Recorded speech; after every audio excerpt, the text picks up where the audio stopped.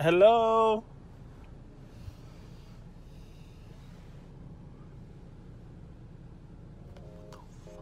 All right, you guys, this happened in 2019, downtown Los Angeles, City of Angels, around like midnight, 2 a.m. I don't know, but it was late night and I'm Ubering, okay? I Uber out here. I don't do it anymore.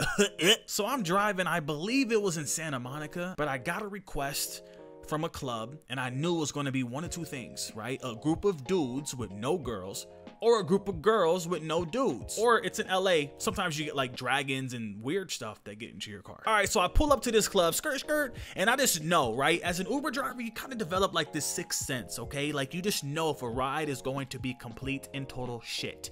And I knew that. I just felt it. I said, ooh, this is gonna be a bad ride. I just feel it. Should I cancel? Should I wait and hope that they don't come out so I can cancel and get this collect this little cancellation, or rider didn't show up fee or whatever, late fee or whatever? I was like, should I do that? I should, huh?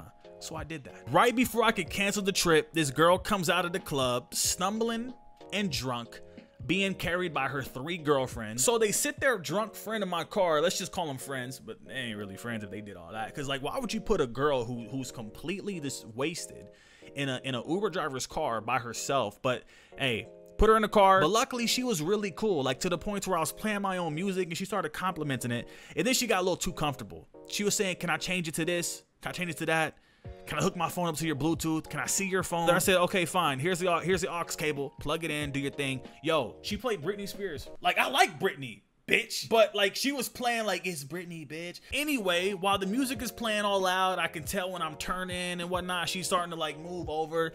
She's starting to do one of these in the back. I'm like, she gonna throw up. Oh my God. Anyway, a few minutes had passed. We got to her destination. She started getting really quiet, like progressively started to get quiet. And I'm like, thank you, God. That means she's going to sleep. Are you okay, sir? Anyway, at this point, she's knocked out. We get to her place. She lived in like this nice, like big building in downtown LA. She was so knocked out, I could not wake her up. I thought she died in my back seat. Check out this footage. I'm doing all that I can, and I'm not trying to touch her because obviously that can go very, very bad. A drunk white girl in LA being touched by an Uber driver, bro, that has like ABC News, hello. So I didn't want to risk it, and I didn't. But if I did have to, which I think I did end up touching her, but like, you know, to wake her up, right? Check the footage out, man. Let's roll it. Let's roll it. I did my best, okay? But just wake up. Hello?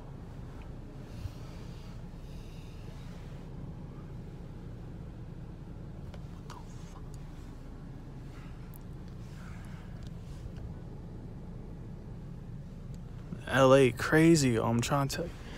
Hello. I don't want to touch the leg, bro. It could be like a lawsuit or something stupid. Hello. I'm just trying to listen to John Mayer, man, in peace. Hello. Hello. You're here. You need help? Hey, Ryan. Hey. Bro, what the fuck? I gotta make money. I got rent due. Yo. Hey,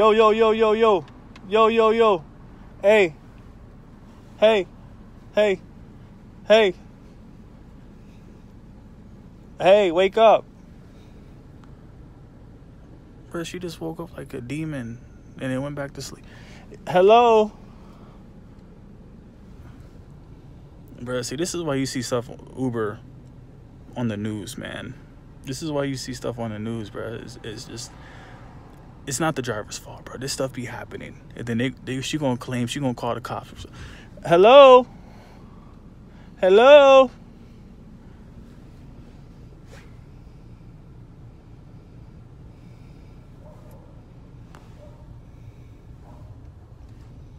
What the fuck? She's walking inside. She was okay. She got in safe and sound. She came to her senses and she woke up. I didn't get a tip that night. I think that ride ended up being like $30 though. So, hey, I'm cool with that. But the point is this, man. She never tipped me, bro.